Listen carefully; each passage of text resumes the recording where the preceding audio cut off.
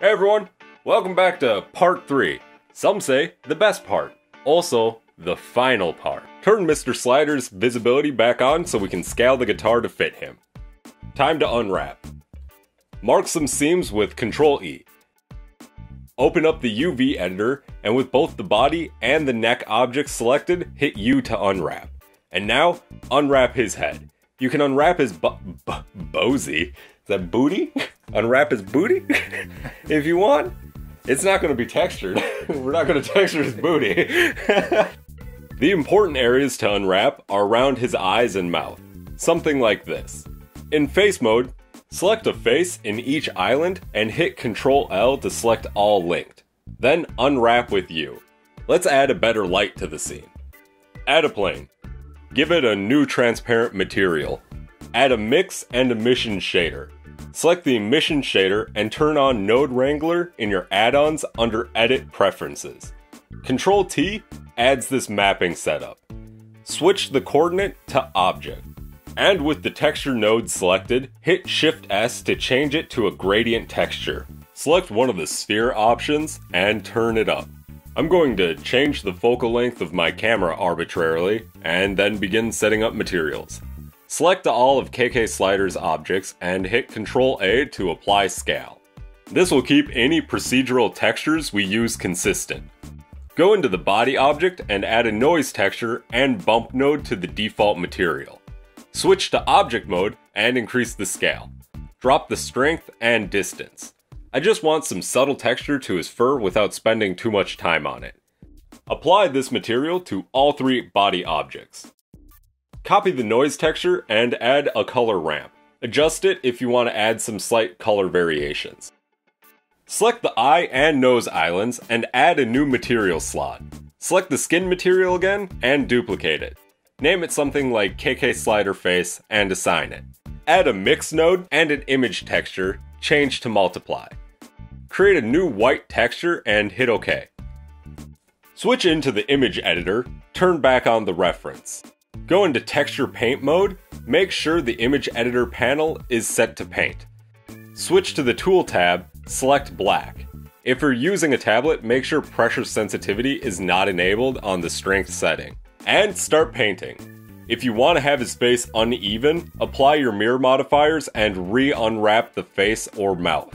As you're painting, just keep going back and fixing stuff. Now, let's texture this guitar.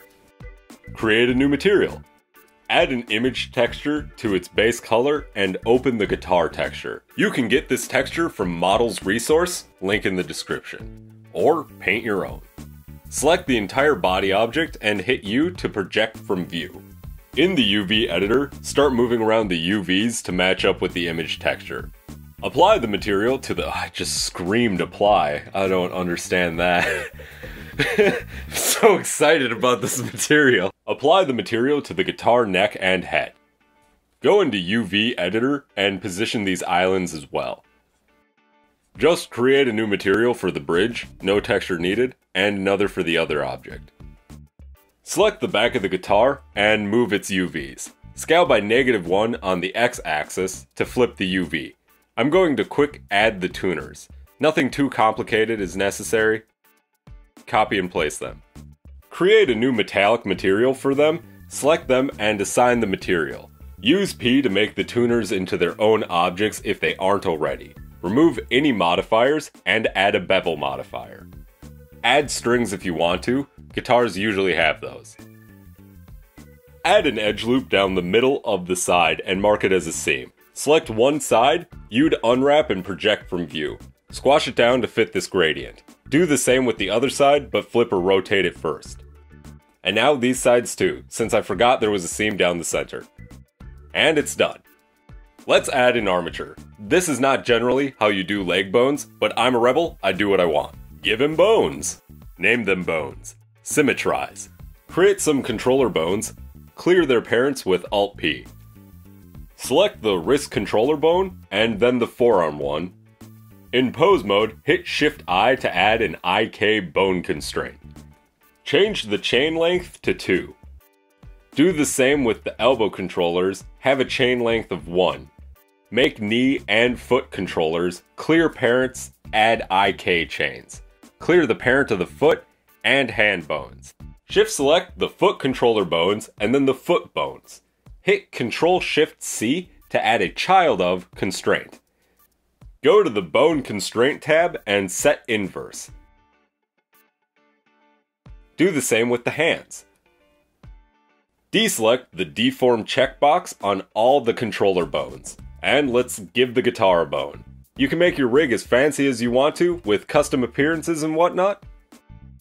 Now select the objects and finally the rig. Hit Ctrl-P and select with automatic weights. Fix all of the bone weights.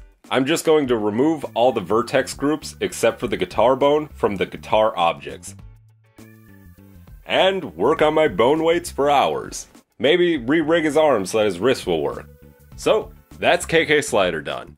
Hopefully you found something in these videos useful. As always, thank you for watching.